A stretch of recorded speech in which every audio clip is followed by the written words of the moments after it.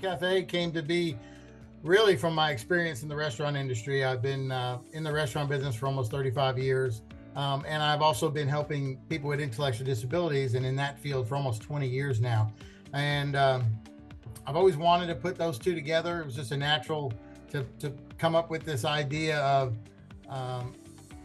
putting together the restaurant industry with people with disabilities, because in my experience working with families who have people with disabilities, the topic of jobs and employment always came up, and their future always came up, and it was really a struggle to find work. So about 10 years ago, I thought about this project, and here it is 10 years later, and it's really happening. So it was just something I thought was our community would support and something our community would accept. And it's been an amazing start to what we've only been announced to the world since April of 2023. So in a short period of time, we've hit a nerve, I think, in Tallahassee, which is really exciting. Well, like I said, I've been thinking about it for a long time. And after running for political office, I decided instead of running for office, I'm going to start a nonprofit. And so in my mind, I really wanted to serve. I've always been someone who's been involved in the community. And so I may not be able to impact 200,000 people in the city of Tallahassee as a commissioner, but I can impact thousands of lives as a founder of this organization. So I'm perfectly fine with that.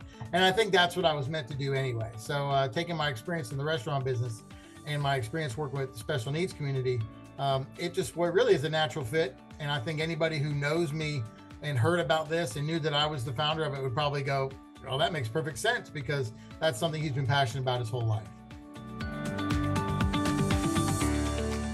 I'll shape the answer in two ways. One, I knew this was something that would be really exciting. And when we first started, I was personally overwhelmed at how the trainees that we have in our academy, how I've seen the program grow and how it's changed their lives. So I actually feel like what we're doing is actually 10 times better than I thought it would be. So that's a good feeling. The other thing is, we don't have any real outcomes yet as of placing people in jobs. We're in the middle of doing that now.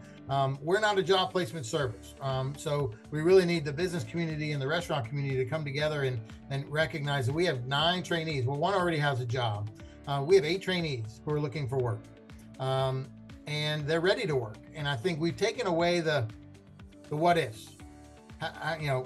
What if they're not ready to work? What do they know? How safe are they going to be? So our goal was to say to businesses and restaurants, we'll take that fear away, and we've trained them in different skills that when they come in on day one, they're going to know what to do. And when you say something about sanitation or cleaning or prepping or weighing something, they're going to know what those answers are. So that's going to be pretty exciting. That doesn't mean that, so we're still learning though, but I think the most important aspect of this program has been discussions with a couple of the parents who have said to me that not only has this program changed them, our trainees, as a person with a disability, it's changed their home life. It's made them more active in their relationship with their parents. It's made them more outgoing instead of, maybe a little bit more quiet. So those are the success stories that I would say is really important, because we're hearing from the parents that this person is a changed man.